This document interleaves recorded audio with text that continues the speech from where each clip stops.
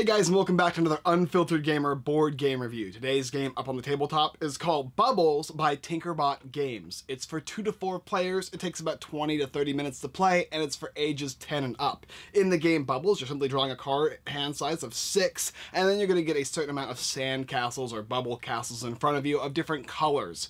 In the deck of cards that you're drawing from, it's going to have bubbles and action cards, and those bubble cards basically ammunition you'll use to attack other players' forts.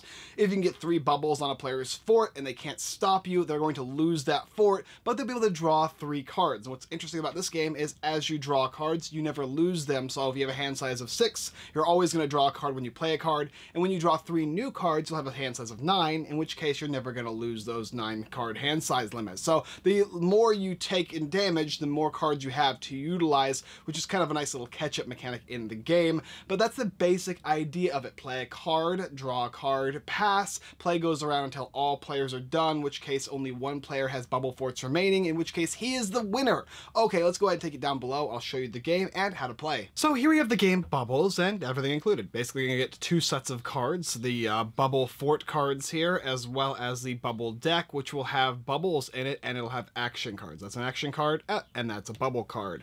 You'll also get this handy dandy rulebook, which also explains all the different action cards and how they function. I think they're also called treasure cards.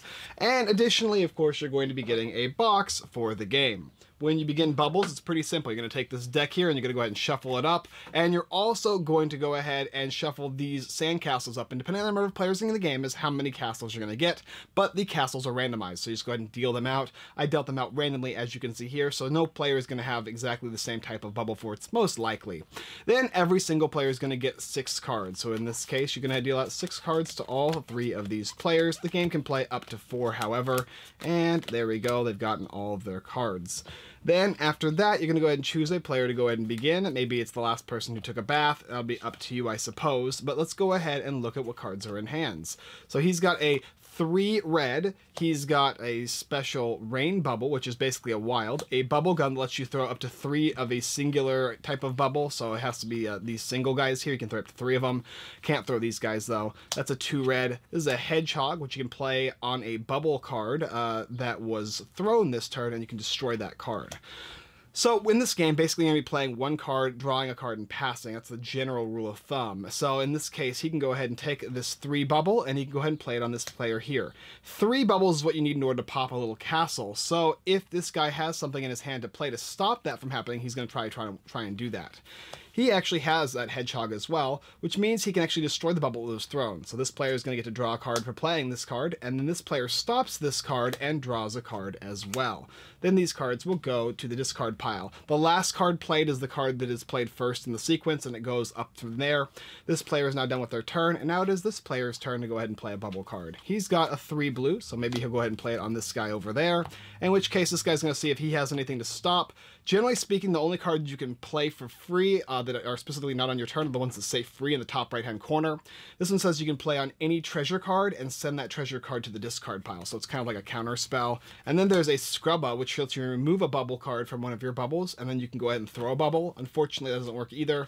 And then the instruct a bubble. You can play this card on a bubble that was thrown and prevent that bubble from being destroyed. None of these cards help stop preventing this little thing from exploding, so it explodes because the card that was played, there's 3 of them. In which case this player is then going to draw 3 cards from the deck after this player draws 1 for playing his bubble. Now he's got 9 cards for the rest of the game, and he can go ahead and he or she can go ahead and simply play a card. Maybe they want to play this 2 bubble and put an instruct a bubble on it, which means that that bubble cannot be destroyed this turn. So no card that can be played on here can destroy this. Thusly, that gets discarded even though this player has a hedgehog. And remember, you need 3 bubbles in order to destroy a fort, so you can go ahead and put this underneath it, I suppose, in some way to simulate that there's bubbles on that card. This player checks his hand side. He's got 3, 6, 7, so he draws 2 more cards, putting him at 9, and then it's the next player's turn. The next player is going to go ahead and play another card here. Let's go ahead and play a 2 red on this guy over here. He draws his card, and then this guy's going to check to see if he can prevent it. This time he can't, thusly the card will stay. Now it is this player's turn here. He's got his 6, he's good. Let's go ahead and see. How about we play a 2 on this guy here? So when that card is played, this guy checks his hand once again. He can play that flying hedgehog to prevent that bubble from destroying him. This player will draw a card, and so will this player. So as you can see, the game gets a little frenetic. But the idea is, as these cards start flipping over and these players start drawing additional cards, you're always going to have a larger and larger hand size to prevent you from giving you more options, I should say. Some of these action cards will let you move bubbles around or explode them. Others will let you play cards on treasure cards to stop them from happening. All that kind of stuff. Here's a hand fan. Play this card on a bubble that was thrown at you, and instead you can put it on another matching bubble. And then this one over here is called Wash Up Liquid. That says take a bubble card from the plug hole, which is your discard pile, and play it. And that's the basic idea of the game. Eventually somebody is going to have all of their little castles flipped over face down, in which case they are removed from the game, and so is their hand sent to the sinkhole. And then it's just the last two players left. If the other player gets eliminated, or players in this case, then the last player standing, which would be this guy over here, is going to be the winner of the game because he or she had sand castles left. That's basically how you play the game Bubbles. Pretty simple take that style game. Let's go ahead and talk about it. So Bubbles from Tinkerbot Games, what do I think about it? Well, first of all, it is a take that style card game. You're going to be drawing cards, playing a card, attempting to place the bubbles on the color of the same type of sandcastle. 3 bubbles eliminates the sandcastle, allowing that player to draw extra 3 cards, increasing their hand size to the point where eventually they have all of their castles removed, in which case they lose the game. The player with the last sandcastle remaining is the winner. Very, very simple in nature. The game has some interesting strategy as for where you want to place bubbles and how you want to place them, depending on the number of players. In a 2-player game, it's a very simple back and forth type of a game that only comes down to whether or not you want to save cards for specific cards that are played on you.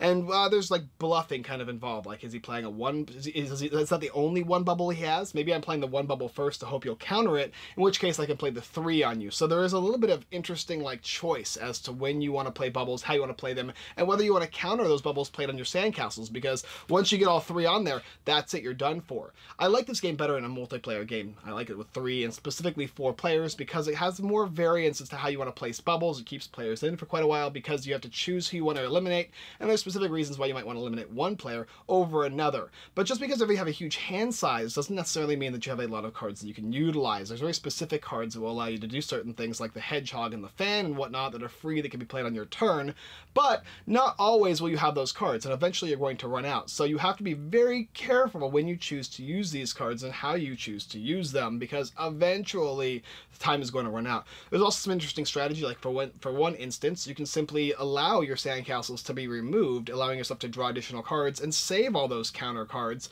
So it gives you a larger variety of cards in your hand to utilize for that one specific sandcastle you want to save. That's just one distinct strategy for the game. Of course, there's a lot of luck involved as well to take that card game in which you're just drawing from the top of the deck and hoping you get the best type of cards. You always want 3 bubbles and you always want action cards, and you may or may not want the 1 bubbles. But there are certain cards that synergize with that, like the bubble gun and whatnot. The artwork in the game is fine. It's cute. It reminds me of little bubble style bath bubbles involved in the game. You got the bubblegum gun and the rain bubble, all these different things. It's kind of like this vivid imagery of bubbles, right? So it's going to be more for kids. I think this game is probably a kid-style take-that game. Most of you deep strategy gamers are not going to be digging this one as much, but for those of you people who want a quick filler game that kind of has this back and forth take-that combat, you're going to enjoy this game. I would probably think of this game as one I would see like as I'm picking up my big board game from the hobby store across the street. These ones would be down the aisle. You can go ahead and choose between the cards and the little card packs and whatnot, because it's a simple, straightforward game, and as you're waiting for company, this is something that you can play that's instantly, like, it's an instant gratification kind of thing. I enjoyed this game. It was fun. There's a lot of games very similar to this game in nature. This one, of course, having the interesting hand size limits, as well as the fact that you're protecting yourself, but I can see how a lot of players might already have a game similar to this, so it's really going to depend on you whether or not you want to pick this one up. Overall, I enjoyed this game. I probably wouldn't personally pick it up due to the fact that I have a lot of games that are very similar, but if I didn't have a lot of games that were similar, this would be one that I would definitely consider picking up, especially if I'm taking this to a party with kids, or maybe I want to give this out to a bunch of people at some kind of gathering. A little fun, cute game. Bubbles, the card game, I dig the artwork specifically. It's a cute little game.